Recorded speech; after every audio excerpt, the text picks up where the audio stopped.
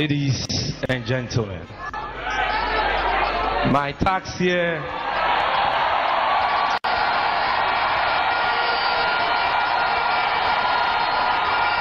thank you very much. My task here is to introduce our next speaker for this occasion, a man who needs no introduction at all, because we all know him as a father. You see, when God wants to rescue a people, he sends them a man. It was so in Bible days when God sent Moses to deliver his children from the land of slavery. And it is so today, for our God has not changed. And if you know the story of our next speaker, you cannot but agree with me that this is a man who has been handpicked by God and prepared to lead our country for a time such as this. This man represents experience and not experiment, because he has gone through the mill. At the international level, he served as the first co-chair of the United Nations Advocacy Group on the Sustainable Development Goals. He also served as the African Union's high-level committee that did the preparatory work to pave the way for the African Continental Free Trade Area Agreement. He is a former chairman of the Authority of Heads of States of ECOWAS, and currently he is the chair of the Tana High-Level Forum on Security in Africa. In Ghana, he has gone through the mill as well. Ladies and gentlemen, he's been member of parliament for the good people of Bole Bamboy for 3 terms. He's been a deputy minister for communications. He's been a minister for communications. He's been vice president of the Republic of Ghana. And as vice president, he was not a mere mate, but a co-driver. He has been president of the Republic of Ghana. And by the grace of God, he shall be sworn in as president of the Republic of Ghana on 7 January 2025.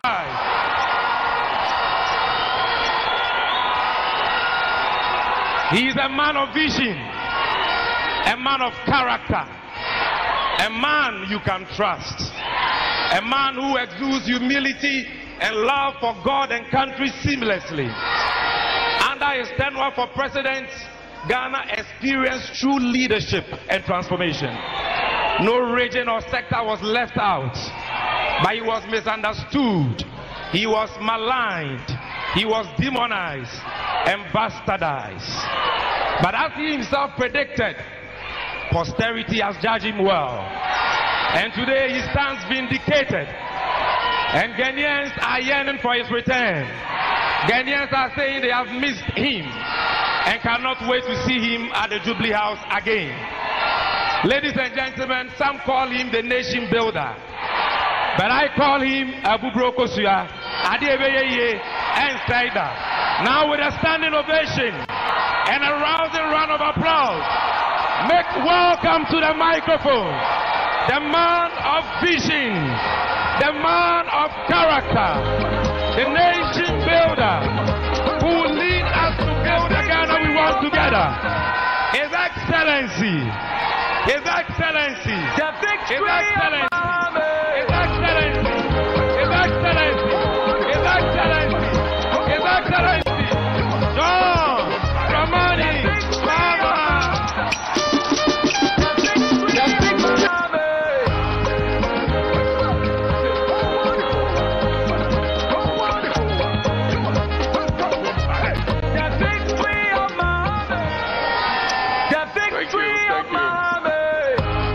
Thank you. Kindly resume your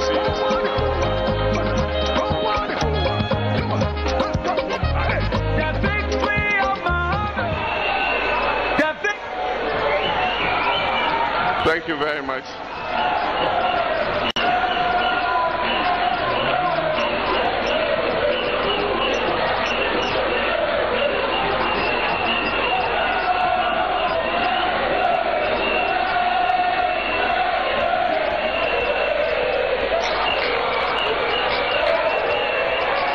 Thank you, Jama Group. Thank you very much. Let me say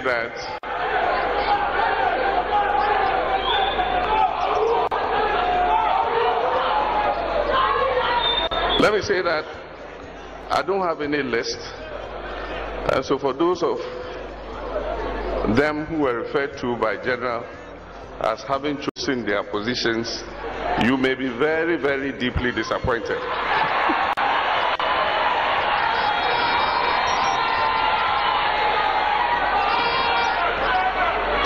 But I want to thank you very much and say good evening to you all, my brothers and sisters, my fellow comrades, and all the good people of Ghana. Let me begin by acknowledging our national chairman, Honorable Johnson Asiedun Ketia, our General Secretary Fifi Fiavi Kwete, the Chairman of our Council of Elders Alhaji Mahama Idrisu, and all members of the Council of Elders, and indeed all members of the NDC family. I wish with respect to acknowledge all distinguished members of our society who are with us today, including our traditional leaders, our traditional rulers, our religious leaders, our students, members of the diplomatic corps, market women, public servants, and indeed Ghanaians of all levels of society. You're all welcome, and I acknowledge you. I also acknowledge my siblings and my family. My son Sharaf is here with me this evening.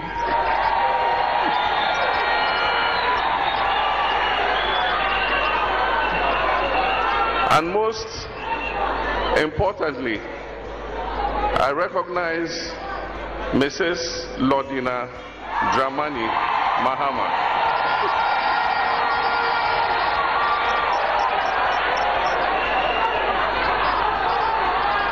my faithful companion, who has stood by my side through all the rough and tumble of Ghanaian politics. But today we are here to celebrate one person, and that is my running mate, in whom I'm well pleased, Professor Jane Nana Opoku Ajimai.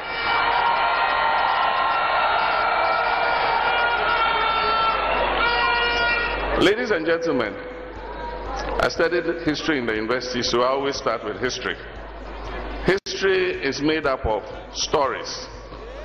And as a history student, I've always found an insatiable love for stories. These stories are not simply meant to entertain us, but they are meant to teach us about ourselves, our choices, and our actions, and the useful lessons that we can learn from these stories. Indeed, the evolution of humankind has been the story of triumph over trials and challenges. And throughout history, civilization after civilization, society after society, humanity has found in its lowest moments within itself a rare but potent dose of inspiration, nestled in the illustrious hearts of its best people to turn things around. In adversity, we find opportunity. Ghana is at one such juncture. Ghana is at one such juncture in its life, and it requires all our best human resources to change the course of our history and steer our ship of state into calmer waters. Often when our stories are told, they are about his story. But right before us today in Ghana, another story is playing out. Right before our eyes, another history is in the making. But this time, I'll call it her story.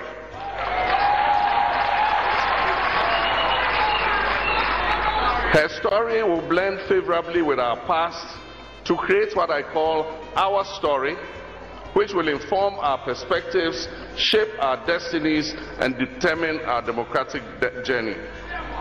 Therefore, I stand before you today with a deep sense of humility, a renewed sense of hope to introduce Professor Jane Nana Opoku-Agyeman.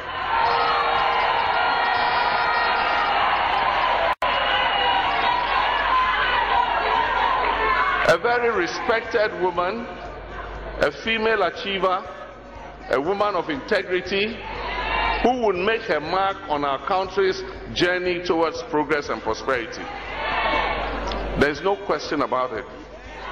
Over the last few years, Ghana, our dear country, has sunk to the lowest depths in our history as an independent nation. Our country, Ghana, over the last few years, has been buffeted by turbulent seas and has been sailing against a very strong headwind. Our leadership has been uninspiring and inept. We have lived under an administration that is unable to be truthful and honest to the people of Ghana and never accepts responsibility for anything.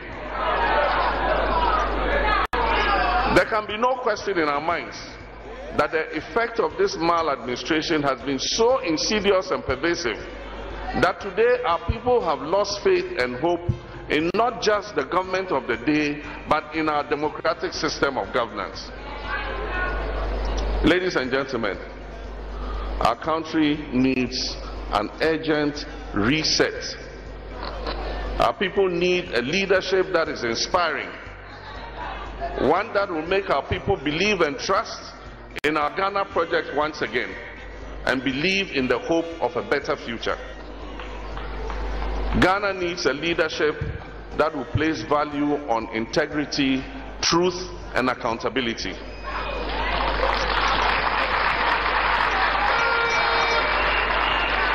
Ghana needs a leadership that will roll up its sleeves and accept responsibility for our current reality and face the present storm stoically and steer the ship of state into safer and calmer waters. Ghana in its present crisis needs leadership that will do things differently, including sacrificing personal comforts to achieve a Ghana of shared prosperity for all of us, not just a few. The next 4 years will be pivotal for our country's destiny. The urgency required to take our country to the height it deserves will be matched by each waking day. If there was any indication of intent to think outside the box, to be innovative and use our best human resources to deliver the Ghana we all want, then it is in my choice of Jane Nana Opoku-Agyeman as my running mate.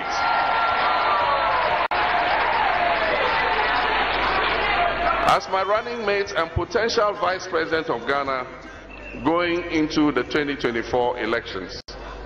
I do not doubt this, as her globally acclaimed credentials attest to that.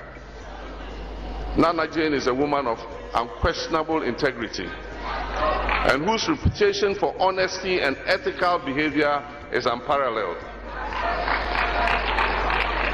Our late leader, the founder of the National Democratic Congress and the Fourth Republic, President Jerry John Rawlings, acknowledged her integrity when he told her in 2020, "There is no doubt that it is your integrity that has earned you the position as running mate." A former Minister of Education, a trailblazing first female Vice Chancellor of a public university in Ghana, and celebrated as a scholar and as an administrator, her shining credentials are endless on the African continent and across the globe. She is a woman who will accept responsibility and bring honesty and truth back to the office of the Vice President.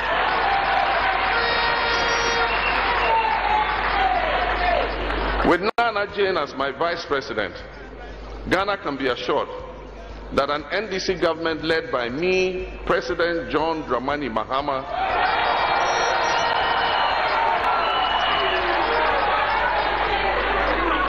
will fight corruption and restore the gaping absence of accountability that is the current hallmark of this government. We will work tirelessly to ensure transparency, accountability, and justice for all and not just a few. I know Nana Jane is a passionate advocate of the Mahama 24-hour economy policy.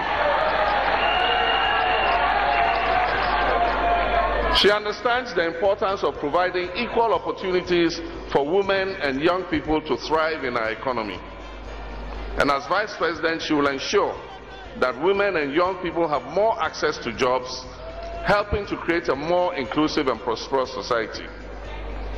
Beyond our Ghanaian borders, Nana Jane's esteemed reputation precedes her. Major international organizations and allies highly regard her, and she will represent Ghana with dignity and efficiency on the global stage.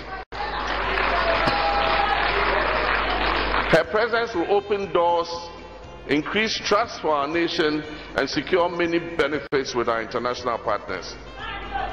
But perhaps most importantly, Nana Jane represents the aspirations and dreams of every Ghanaian, especially our female population.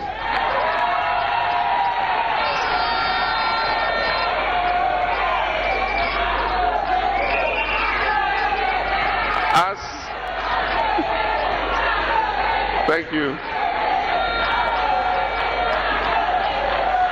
Thank you. Mami Odende. Thank you very much. As my second in command, thank you. Thank you. As my second in command, she will break the glass ceiling that has held our women down.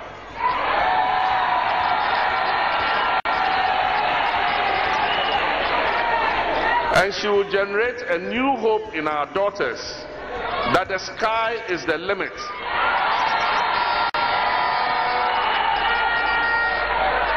And that they can also aspire to occupy the highest offices of the land. If we are to build the Ghana we want together, then Jane Nana Opoku-Agyeman is truly the vice president Ghana is looking for.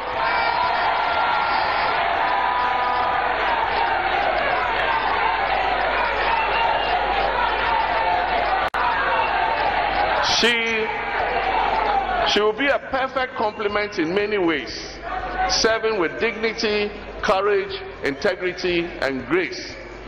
And under a Mahama Nana Jane administration, the government will work harmoniously with a seamless bridge between the office of the president and the office of the vice president. At the end of our tenure, our 4-year tenure, the story that will be recorded will be our story. It will be a collective legacy built by the best human resources of our country, male and female.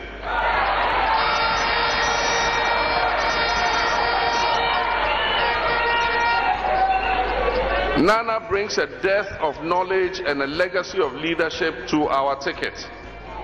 I worked with her as my education minister, and again as my running mate. I've enjoyed a great working relationship with her, one that is based on mutual respect for each other and her deep sense of loyalty. She has great insights into human resource management, empowerment, and social development. And under my administration, she will have oversight, among others, of the education sector, the health sector, gender, and social protection.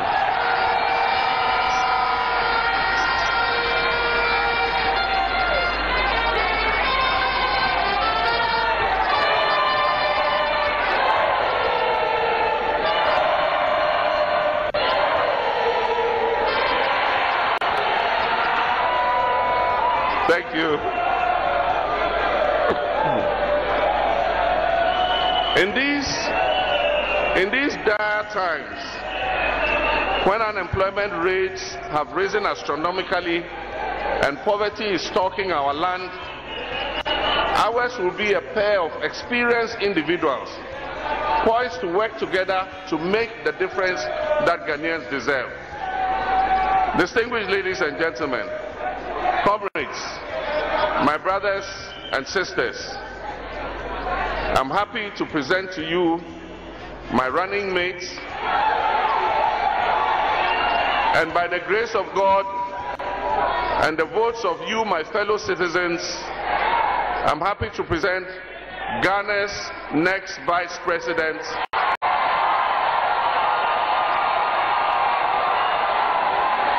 Professor Jane Nana Opoku